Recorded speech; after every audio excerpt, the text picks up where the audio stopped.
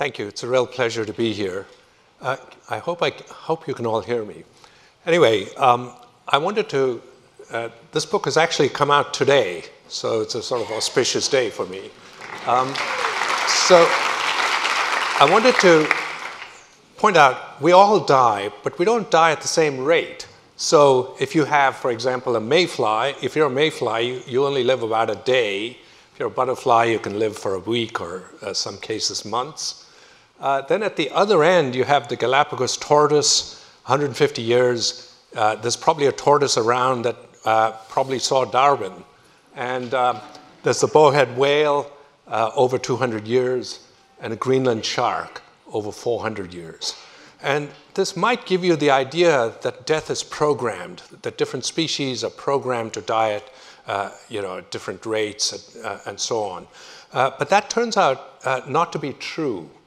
If you look at lifespan, and this just shows mostly mammals, the dots are all mammals, there's a correlation between lifespan and size. So the larger you are, on average, the longer you can expect to live.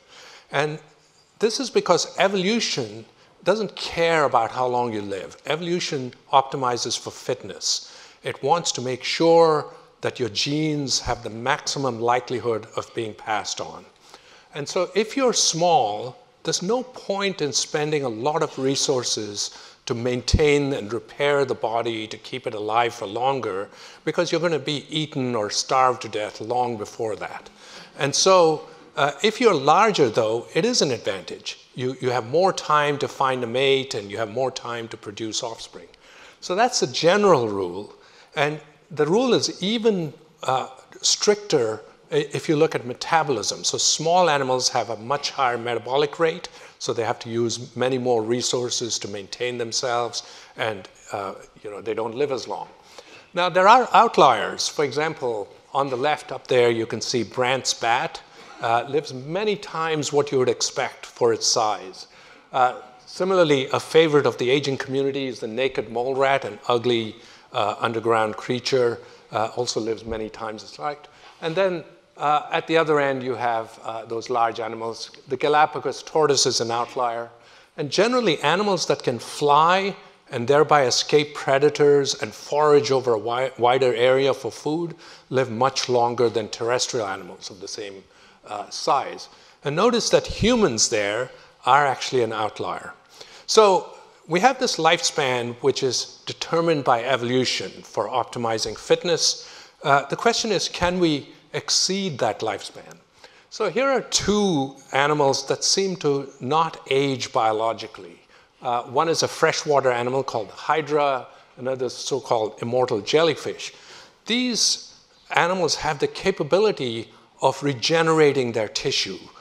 They can just constantly replenish their tissue with stem cells. In fact, the jellyfish can even go backwards in development. It would be as if a butterfly turned back into a caterpillar. Now, that suggests that aging is not inevitable, that you might be able to circumvent natural limits. Now, what's our natural limit?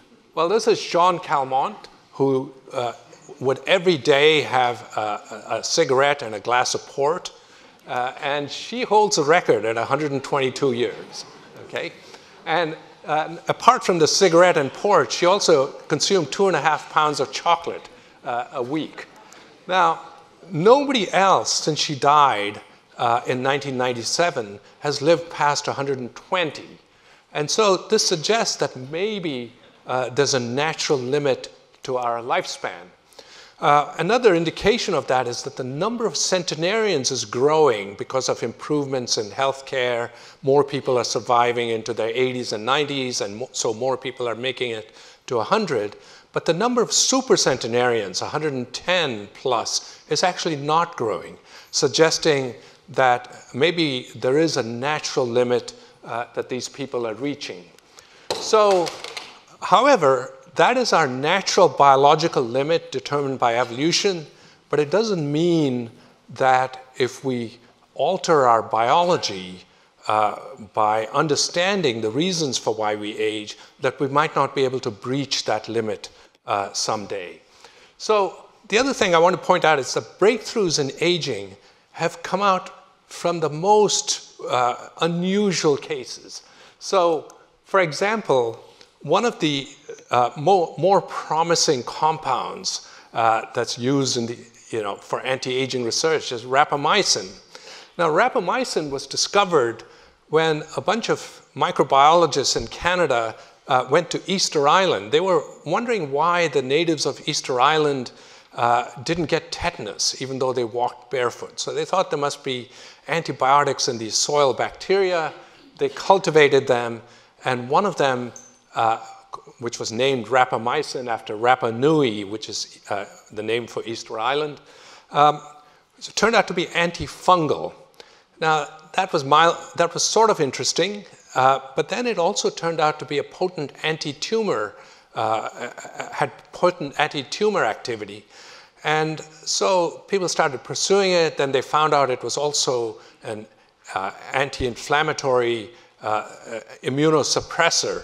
And this guy, Suren Sehgal at Ayer's lab, was very keen on rapamycin, but Ayer's merged with Wyeth, so he had to move to the United States. By then, a lot of people had simply stopped being interested in rapamycin.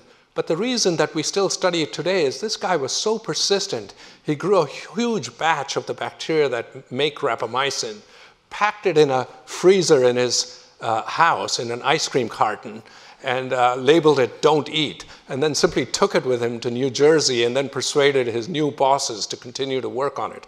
And that's one reason why rapamycin has actually survived, and then it now is big in longevity studies. Now, here's another weird thing. This is Papua New Guinea, just north of Australia, as you know.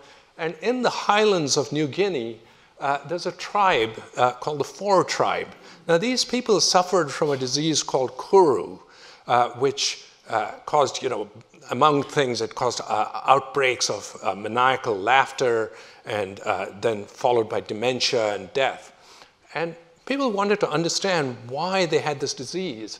And so Carlton Gajdusek, who was in Melbourne at the time, he's an American, was sent to Papua New Guinea, and then he worked among these tribespeople, and he found out that the reason that they got Kuru was because they were they had a practice of cannibalism. So when their relatives died, they would eat the remains of those relatives, including the brains. And then he found out that it's probably that eating the brain contained some element that caused Kuru. Now, that's the basis of later discoveries, including the discovery of prions by Stanley Prusner, who worked on scabies. And then eventually, we now today know that many neurodegenerative diseases like Alzheimer's result from proteins misfolding and aggregating. And Alzheimer's is very likely a prion-like disease, except we don't go around eating brains of Alzheimer patients. So that's how unusual the path is from today's work on dementia to where it started. Now, Gajdusek is also interesting because he has this unusual, or rather unfortunate, distinction of being a Nobel laureate and a convicted child molester.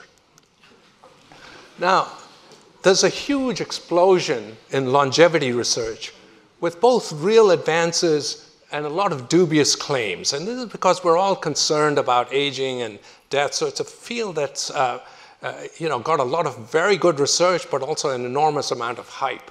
And one reason for the explosion in the research is the growing aging population. So if you look at 1966, most of the population was young. There were very few people over 60.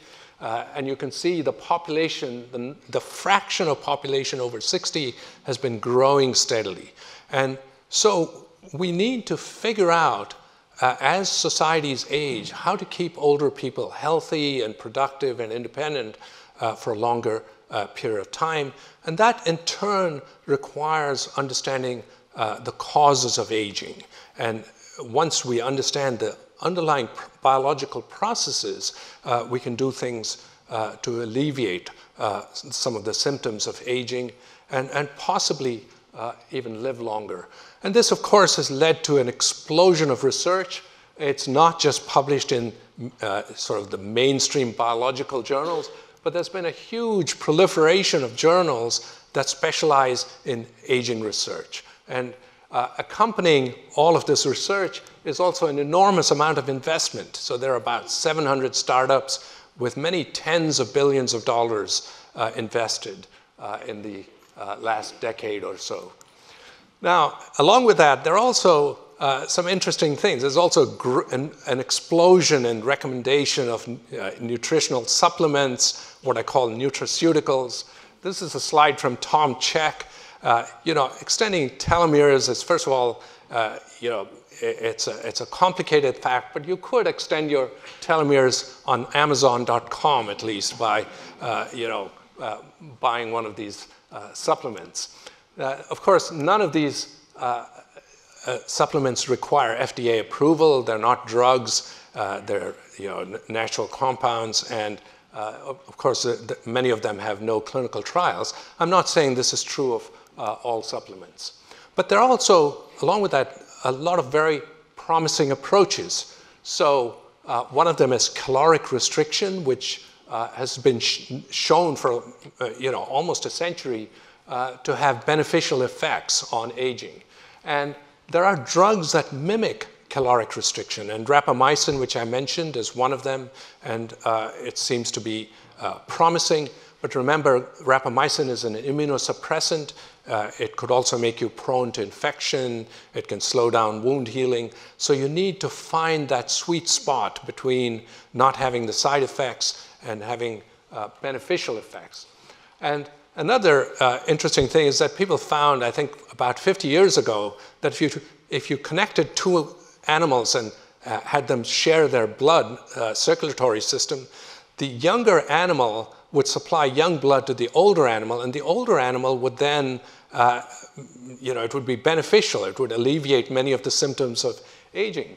Now, this is, of course, an active area of research, but there are companies that jumped the gun and started offering young plasma to billionaires who wanted to sort of get regular infusion. This is a picture of Brian Johnson, who, in an effort to keep it all in the family, roped in his son and his father and sort of exchanged blood by going sort of young to older to oldest. I think he recently stopped because he said he wasn't seeing any benefits, but he thought the principle was still true. And that is true. The principle probably is true. And there are a lot of scientists looking for factors in young blood that alleviate symptoms of aging, possibly by repair mechanisms, possibly by regenerating stem cells, etc. And that's an active area of research.